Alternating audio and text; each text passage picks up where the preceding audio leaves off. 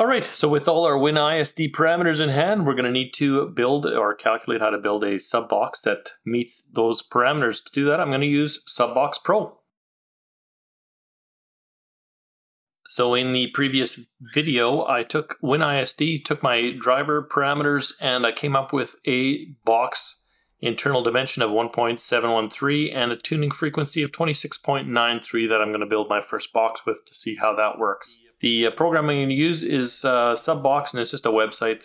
The address will be in the link in the description. So what I'm going to do is I'm going to drag this to a secondary monitor, and then I'm going to click on Build a Subwoofer Box, and let's see what we can come up with here. To start out with material thickness, I just measured this as 0.66 of an inch, and the width that I can use, 24, is the widest pieces that I have this lay-in of MDF in the garage, so we'll start with that. Now it says width here, but I'm definitely not going to be orienting the box this way. Actually, let's see if it changes the dimensions if I do it like this, and then click on calculate. It does do it, but I'm thinking because I want the port on the front, I want a slot on the bottom panel, so let's see what that comes up with. Yeah, that's going to get goofy. So I'm going to go back to the box here and we'll just change the orientation. I'm going to go 24 by 12, and the net internal volume, that's going to be that number we have off of our WinISD, which is 1.713, and material thickness is in there. Perfect. Single front panel. Calculate that. All right, there's our preliminary design. Now for the subwoofer, it's going to be in 8-inch. And the cutout is probably, I don't know, 7.5, something like that. That's not too fussy. Don't care much about that. It's just for the appearance on the little box here. We are going to have one port that'll be a slot on the front panel, and the tuning frequency also from WinISD is 26.93. And the port area, square inches, you can take that right out of WinISD as well. We want inches squared, and if this unit of measure is wrong, just click on the unit of measure here and it'll change to whatever you need. Yards, we want square inches, I think. Alright, so let's go 1 by, I think we had 12, which will make that interior dimension probably a little less, by 14 inches deep. So we can go a little bit more. Let's go with 13 and calculate that. Yeah, there we go. That works. Back to our port, and port displacement in cubic feet. That's going to be back off of our WinISD. So let's go 1 by 12 would be close, would be perfect. Now this is going to need to be pretty accurate. So we'll go 1 by 13, and the shape is square. My bad. Let's try that. That's meters, centimeters. Where's our inches?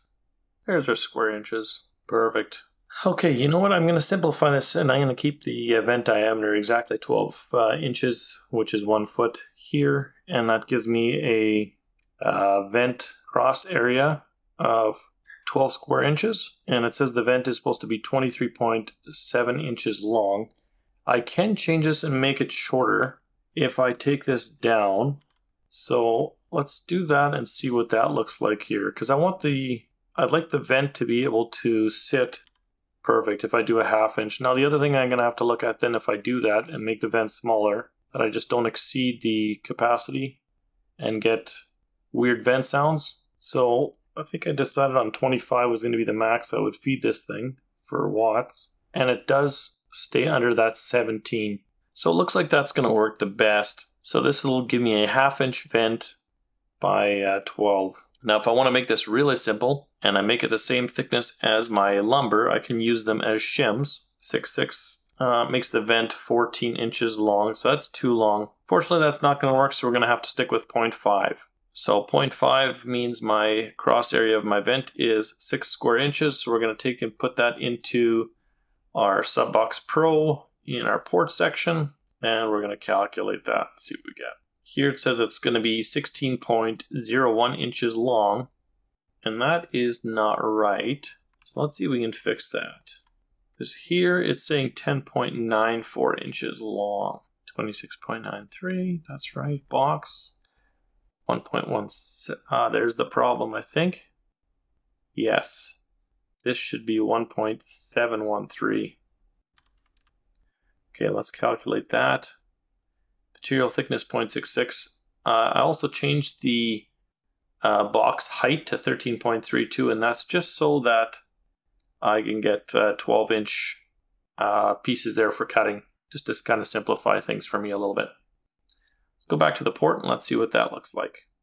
Port length says 10.02 inches under those circumstances, which is pretty close to what our WinISD is saying. That's 10.94. And I'm not sure which one of these I would trust more. Probably WinISD. WinISD comes with a lot of history, so I think I can very easily cut that port then at 10.94 inches to make it work for here. Because here they've got it as 9.36. Going behind, oh, it's because of the 0.66 of the material thickness there. But here you can see the finished box already. There's kind of the rough design. This speaker was going to sit a little bit lower and the tweeter will come up on top. But that's kind of how I think I'm going to build this thing. What's nice about this too is I got a cutting list right on the bottom, and it tells me all the pieces that I need to make this happen. I think I've got enough material in the garage to make this box. I guess we will find out. If you want to see how this thing comes together, a link's going to be up in the side here as soon as I've figured out for myself.